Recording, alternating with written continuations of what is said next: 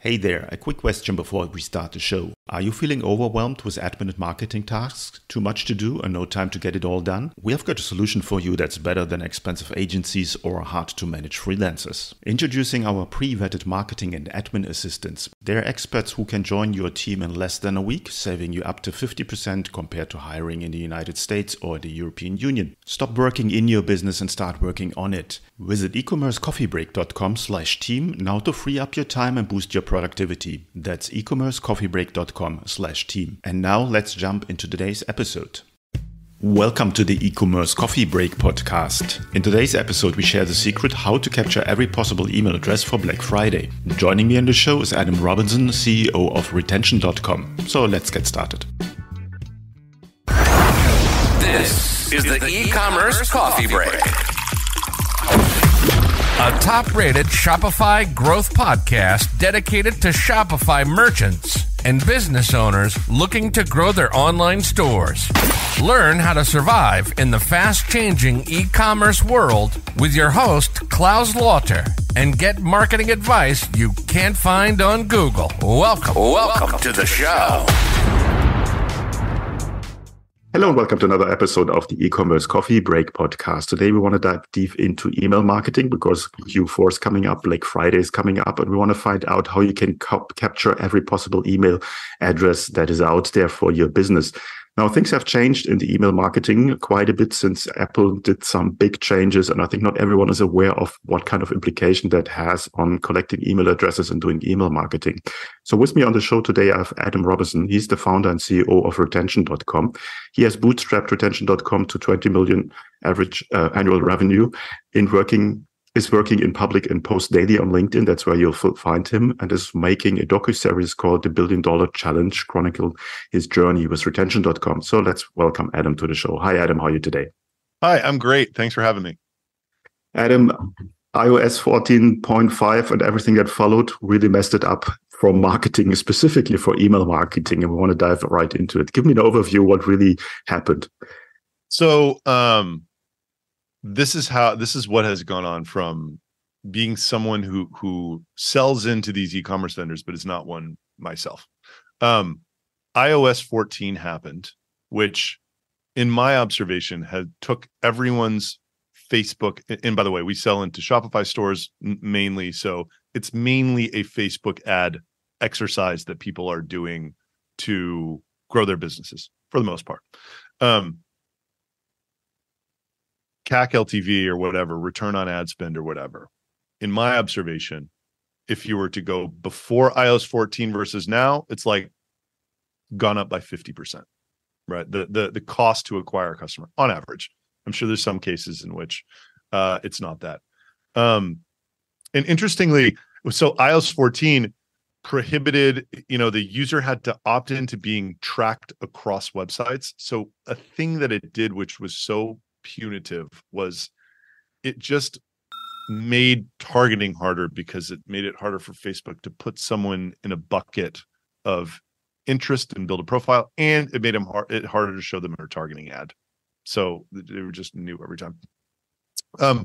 I think everybody gets that, and the brands who kill it today, in my opinion, it's like True Classic is this t-shirt company. They were founded under 3 years ago, and they're doing 150 million run rate revenue. I think they kill it because they can serve a broad ad, if that makes sense. They're just showing t-shirt ads to men, period. And it's not like, men who have a gluten intolerance, who have a whatever, you know what I mean? Which is kind of like, I just wanted to say that because I don't think all hope is lost. It's just this Facebook thing before iOS 14 had this incredible ability for a brand to create this hyper niche product and then just find those people who would buy it like right. Very quickly, right? So that was a big change there, and it's in Meta. What I don't think people are aware of is that Apple's doing other stuff other than this iOS update. They have this thing called intelligent tracking prevention, and that has been ratcheting down on what are called third-party applications. So things like Meta, Klaviyo, Shopify, these third-party apps' ability to track users on their website. Let's talk about email, because that's what we're talking about today. Why would it matter so what has happened is Klaviyo, for instance, who everybody knows, just IPO'd, everybody uses, they used to be able to track someone on a merchant's website for 2 years. And if you go, they did it with a cookie. If you search Klaviyo's help docs and type Klaviyo cookie, the first thing that you will see is this warning banner that says, as of April 23rd of this year, due to intelligent tracking prevention, instead of 2 years, Klaviyo's tracking only lasts 7 days. So why is that a problem? Well, the problem is if someone clicks on a Facebook ad, hits your website, and browses around and puts something in their cart and leaves, they will get the best email that exists in the world today. They will get an abandoned cart email. That's amazing. If 8 days later, they come back on their own volition and they don't click through from an ad, you don't know who they are. They can click 8 days later, they can click around, put a pair of shoes in their cart and leave, and you can't send them that email. A year ago, they could have come back 9 months later and done that and gotten an abandoned cart email, right? So if you have to start at zero every 7 days, the amount of people that you actually have tracked and the ability to send these messages to relative to the amount of people that there would be if you could track for 2 years is smaller by 2/3, approximately, I've seen from the data, because this is what we do. This is what we sell. So I just want to raise awareness of this problem, because I think most merchants know what iOS 14 was and that it hurt them, and that it hurt them in Meta. I don't think hardly anybody is aware of this intelligent tracking prevention and its effect on you in your email program, right? So it's a problem. You need to fix it. Check out retention.com. This is what we do. We track people. We help. We have 4 different ways of identifying people, and we identify people on your website, help you track them for longer.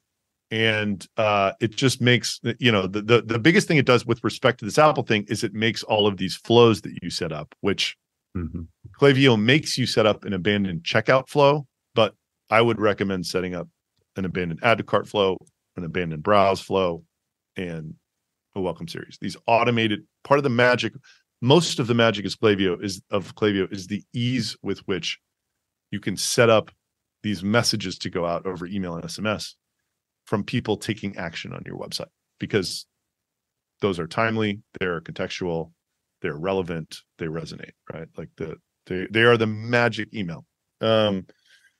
So yeah, there's another way to use this technology, which going into Black Friday is, I think it's just like a hack. There's no other way to describe it.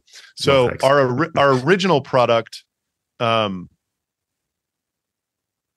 if a visitor hits your homepage and they leave without filling out a form, we can resolve that to a deliverable email address, only for USA traffic. And we can just put it in your email list, and we can grow your list that way.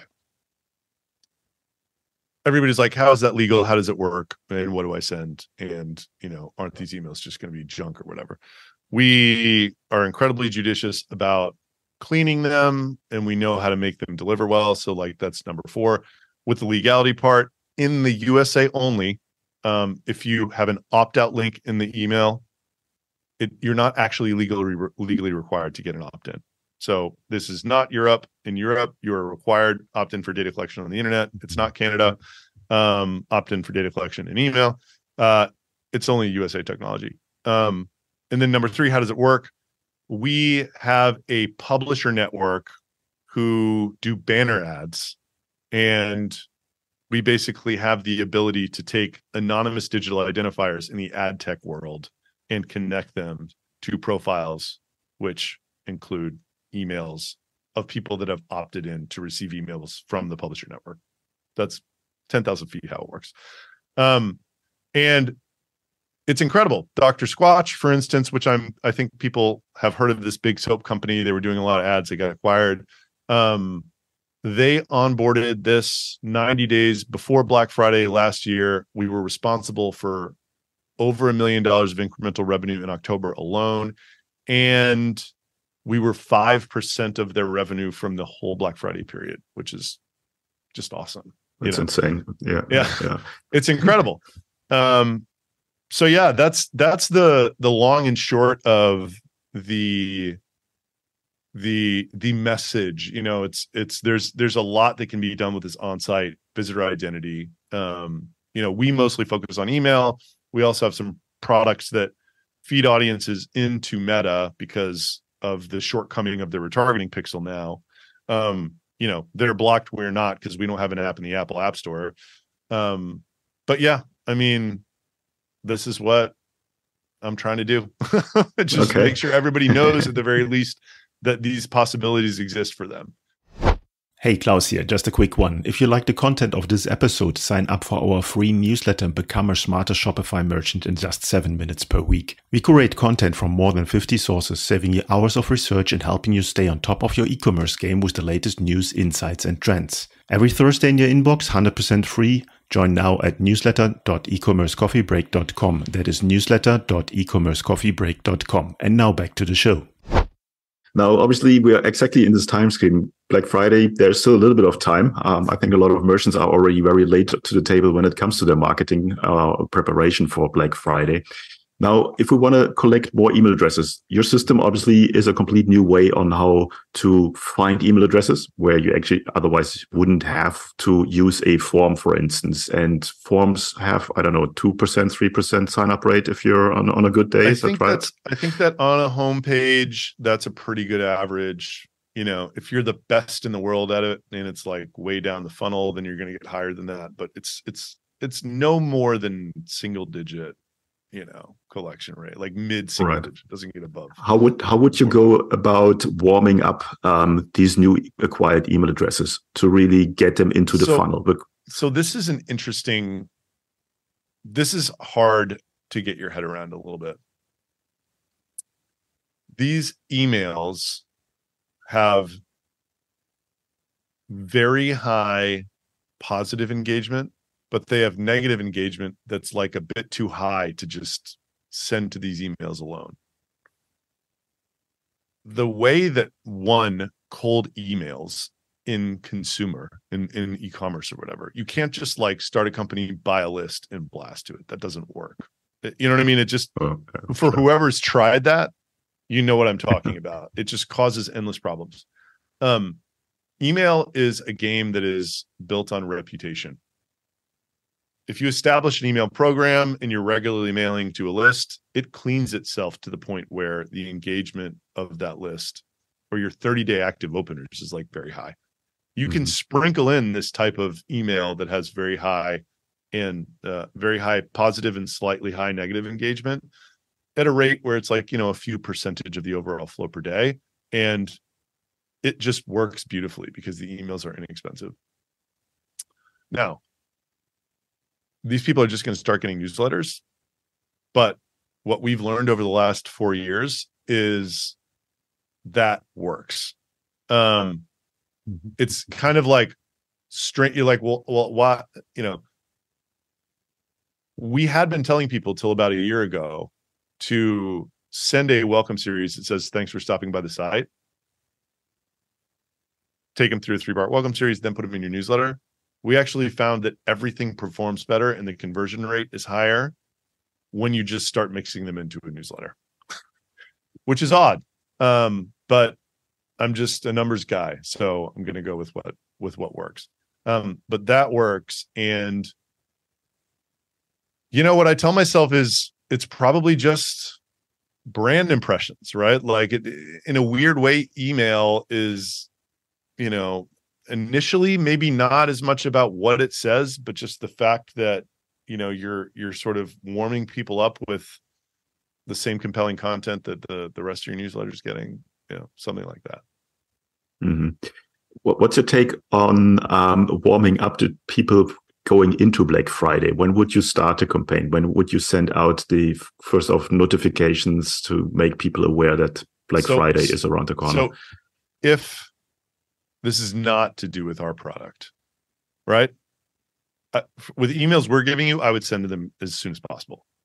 As it pertains not with our product, it's a good question. I think, I kind of treat the internet as though people's attention and their memories are incredibly short. It's almost like longer than a week in internet time, in my opinion, is like, when I say I have no idea what I browsed or saw last Thursday, I'm not kidding. I don't know what I was looking at. Like I get it gun to my head I'm 42, 43. Maybe I'm losing some short and medium term memory or whatever it's called.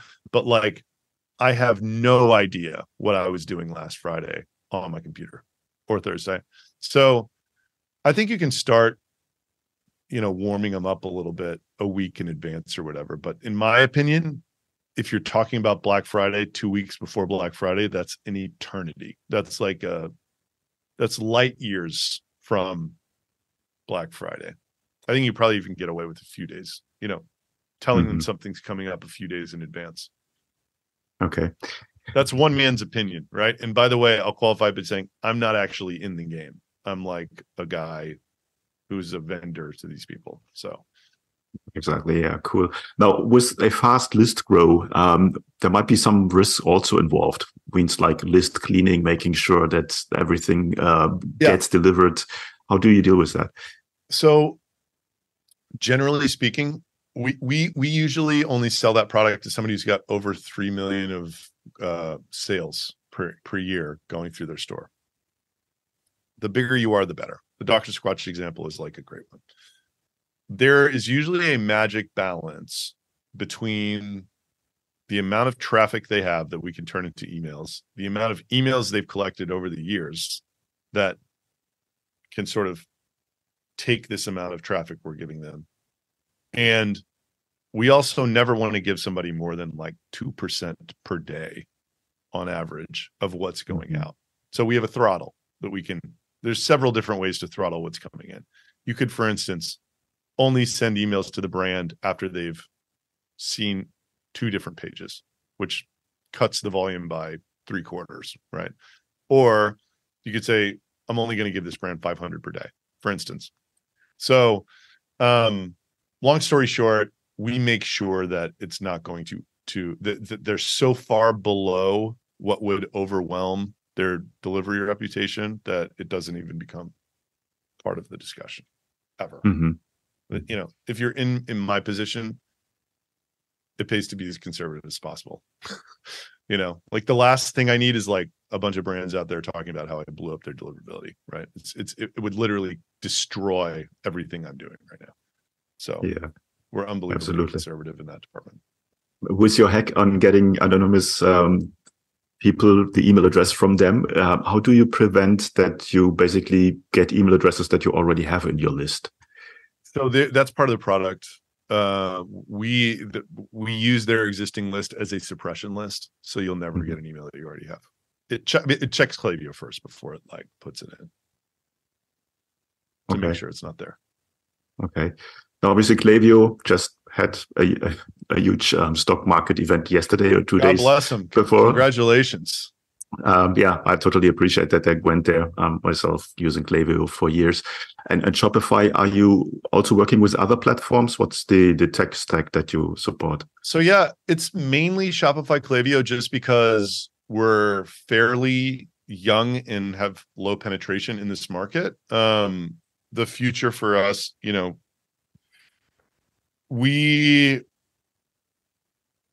every vendor who sells SaaS wants to go up market. Salesforce is the place to do it.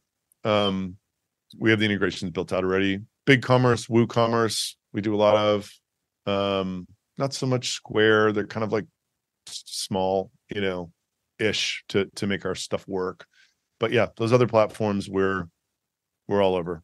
And then all the corresponding email applications that they use. Iterable, Braze, Bluecore, Salesforce Marketing Cloud. We have integrations for all of them. Okay, sounds great. How does the typical onboarding process look like? Yeah, it's pretty quick. I think it's a few hours of work. We do most of it, but like there's things that the brand need, we need Klaviyo permissions, Shopify permissions, whatever. So it's like, I think start to finish, it usually takes 7 days, but it's probably only an hour of the brand's time, it's just kind of like getting permissions and then waiting for some work to be done. And then, sort of approving it all and flipping it on. And that generally, again, it's like, if you just had someone's undivided attention, it would happen in a few hours, but like, that's not how onboarding works in my experience. Very true. Yeah. How does your pricing structure work? What's the pricing look like? Yeah. So right now we have our starter plan is $500 a month. And the largest people are paying 20 grand or whatever per month, but they're massive. They're like, several $100 billion a year brands. We are creating a Shopify app that's like a $77 a month price point. So it's, much more entry level, which is by design. And it's just a monthly subscription. Mm-hmm. Okay. That's very straightforward. Kind of based on the size of your company. So like, right. A couple million in revenue is like $500 a month. Okay. What's your take on where this whole thing with iOS and third-party cookies is going? How will it change that? Or how will this change the landscape? Apple is going to try to make it harder to do all of this stuff. Like, it's fairly clear. They privacy to them means anonymity, which privacy can mean a lot of different things to a lot of people. It doesn't mean that to Google, right? Like, it doesn't mean that to me. I think the internet works, I think the next generation of, 2 generations from now, all of this stuff that Apple's talking about and doing, I don't think anyone's going to care about it at all, because we will have all grown up in this world where, of the 4 main tech vendors, only one of them cared about this, and everybody else has been tracking us since we were in the womb. So like, who gives a shit, right? But Apple still they have a lot of traffic, and this iPhone thing is like real. It's like they have 60% market share in the US or something, and they're going to keep making it harder for everybody to do all this stuff. So it's exciting for me. The problem's going to keep getting bigger. So I think there's always I'm here to solve it. Exactly. There's always bright people to find a solution to these problems. And what I'm saying for now about 2 years since iOS came out is that at some point we will see a ad platform coming out from Apple. Oh, that is 100% so where they're wondering. going. I'm wondering that it takes so long, but that's my prediction for the last 2 years. Let's see where it ends. Okay, cool. Before we come to the end of the coffee break today, is there anything that you want to share with the listeners that we haven't covered yet? No, I think we touched it all. I just want everybody to know that is a thing that is happening. Like, this thing is happening, and you can do something about it. So that's the major message. Okay. One thing that I want to touch on is the $1 billion challenge that you sort of chronicling. So what's that about?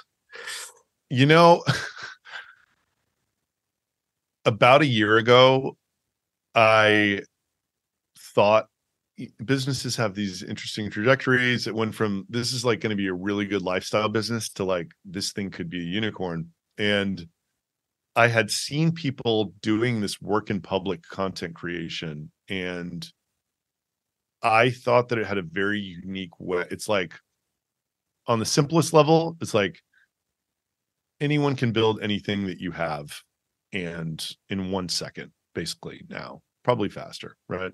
Maybe not 1 second, but it's getting easier to build whatever you have and you're selling. And, brand and trust are synonymous, in my opinion. And like, the only thing it's like the biggest differentiator you can have is this brand these days. And it's like, okay, when you're nobody, what's the quickest way to create a brand? And somebody had said this, and I agree. It's like, well, people are on social media platforms to connect to people, not companies, right? So I was like, I think I'm going to try to just make a docuseries chronicling my life as I undergo this transformation from a 6-person lifestyle business to someone who's trying to like aggressively scale unicorn. And it, people, maybe they're blowing smoke up my ass, I don't know, but like it's a really well done. There's 10-minute episodes, and 10 more 10-minute episodes are going to be launched starting in 3 weeks from now, weekly. And it's just about what it's like being in the middle of this madness. It's like me and my life trying to, will this thing forward, and all of the nonsense that comes from it, and trying to juggle everything everybody's trying to juggle in this position. So that's what it's all about. Okay, great project. You can great watch project. it. Yeah, if you go to my LinkedIn page, Retention Adam, it's in a featured post, like the whole playlist of the episodes that has happened so far, and also on my YouTube page. But I don't have any. I'm putting all my content creation into LinkedIn right now. It's so like I don't have an audience there really. Yeah. Okay. No, that's a great story. I wish I've done that. I mean, I'm in business as an entrepreneur for more than 20 years, and it makes for good stories. But on the other hand, also it gives for good lessons for people who want to follow in your footsteps. So well done on that idea. That was my hope. Cool. Where can people find out more about you guys? Retention.com. Pretty good domain. Can't misspell it. That is a good domain. I will put it in the show notes for the people who can't spell. Thanks so much for the time today. I really enjoyed the chat, and I hope a lot of people will come over and follow you on your story and check out retention.com. Thanks for your time, Adam. Cool. Thank you. Hey, Klaus here. Thank you for joining me on another episode of the E-commerce Coffee Break podcast. Before you go, I'd like to ask 2 things from you. First, please help me with the algorithm so I can bring more impactful guests on the show. It will make it also easier for others to discover the podcast. Simply like, comment, and subscribe in the app you're using to listen to the podcast, and even better if you could leave a rating. And finally, sign up for our free newsletter and become a smarter Shopify merchant in just 7 minutes per week. We curate content from more than 50 sources, saving you hours of research and helping you stay on top of your e-commerce game with the latest news, insights, and trends. Every Thursday in your inbox, 100% free. Join now at newsletter.ecommercecoffeebreak.com. That is newsletter.ecommercecoffeebreak.com. Thanks again, and I'll catch you in the next episode. Have a good one.